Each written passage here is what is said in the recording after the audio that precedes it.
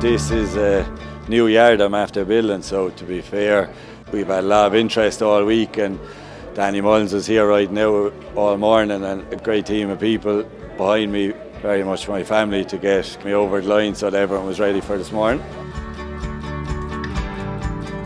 My father was here obviously from the start, and he gave me a lot of advice along the way. I only started training in my own right with the last year and a half or that, and when I started I didn't expect to have this yard nearly full, so it's great to be after doing that. So hopefully we'll just win with all the horses that we have, or get them to run as well as they can, and hopefully we'll get some more along the way.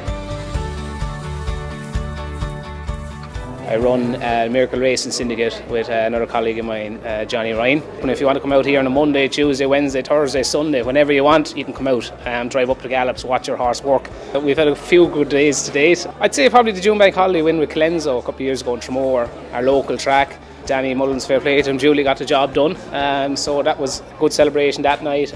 Well, we were racing one day in Tramore, and a horse called Colenso won for John, and the lads were having great fun, and there was great excitement, a great buzz around the town because it was perceived to be a local horse.